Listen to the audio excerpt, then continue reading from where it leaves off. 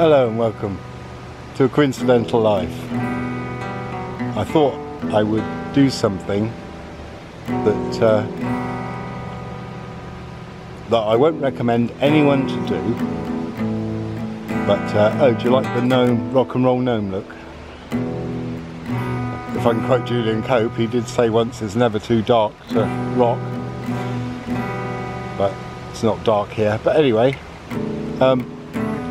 yeah, I thought I'd do something that is not recommended to do. But what I've got behind me, if you can see, is the yew tree. Now, a chemical out of this is used to treat cancer. The plant is poisonous. If you eat the leaves, you will be poisoned. Animals have died eating the leaves.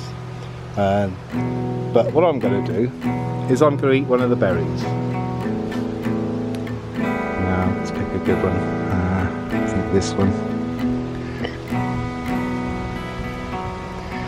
Right, now this is the berry.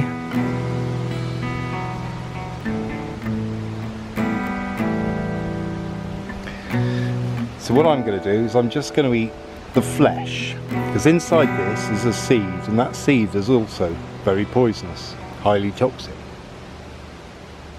So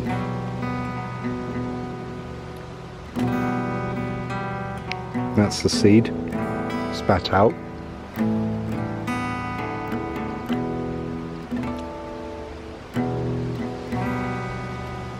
And there is the flesh. Now,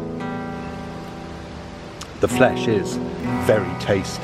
It's really sweet. But I'm only going to eat one because people have warned me against eating more than that. I mean, it is tempting to eat more because they are so sweet, but you know, that is the only part that you can actually consume, the red flesh. But as I say, I don't recommend anyone to do it. And I figure that there may be a slight amount of whatever the stuff is in it that I can't remember, even though I said it earlier, I think. I figure that's my homeopathic anti-cancer remedy. So every year I eat one. Yeah, there you go. Don't try it at home or ever. Okay, thanks for watching. Happy gnoming. Ta-da.